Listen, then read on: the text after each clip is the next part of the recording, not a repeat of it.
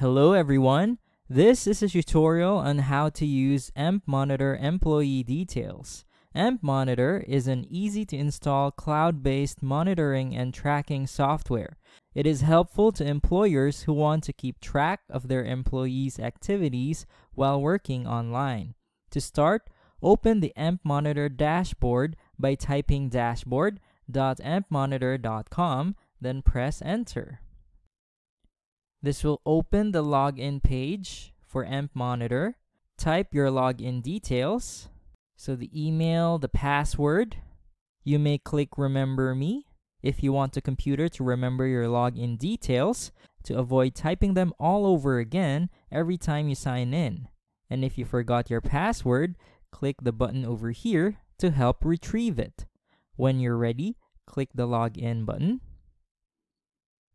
This will bring us to the EmpMonitor dashboard. Let's go to the left side and click this button to bring us to the Employee Details page. As the name suggests, here we can view the employees and their corresponding details. So the full name, email, location, department, status. The red square indicates that the employee is absent. We also have details. Click this button to view the employee's details. It will open a new tab where you can see the info on the selected employee. Click the pencil button over here to edit the employee info. So this dialog box will appear. There's another pencil button over here. Click it to upload a new profile picture for the employee. So select the right file, then click Open. You can't change the email, the password, and the date of joining, but you can edit the full name, the EMP code, the contact number, the location, the department, and the address. Click Save when you're done.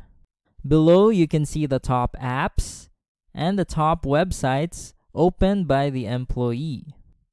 So for the top app, it's Google Chrome at 66.67%. For the top website, it's dashboard.empmonitor.com. Let's scroll up and go to Activities. Here you can view the employee's activities on a specific date. Select the date over here. Let's say July 31, 2019. Click Screenshot to view the screenshots taken by EmpMonitor while the employee was working on that day. So for July 31, these are the screenshots from 9 a.m. to 9 p.m. So the pictures are grouped per hour. We have 3 from 10 a.m. to 11 a.m., 5 for 11 a.m. to 12 p.m., and so on. You have the option to click the screenshot to make them bigger.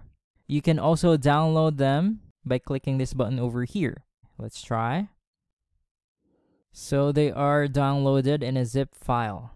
So you can download a batch of pictures per hour. You can modify these details. Let's say July 9, for example. Click Search. No screenshots to display because the employee was not working on that day. So let's go back to July 31. Click Search. So here we are. We can also click the download button over here. So this time, it will not download per hour, but it will download all the pictures from 9 a.m. to 9 p.m. So the file is significantly bigger than the one we downloaded earlier. So let's go back to the previous page. The next buttons are the top websites and the top apps. Let's say top websites. It will reveal the top websites opened by the employee on this specific day. So the details are shown through a graph, and the highest is the dashboard.empmonitor.com website. Let's go back and click Top Apps. This time, it shows Google Chrome as the most used app. So it was used 2 times, compared to this other app, which was only used once. Let's go back. So you can also view the employee's keystrokes, browser history. So these are the websites the employee visited, applications used, Finally, we can view the user logs details.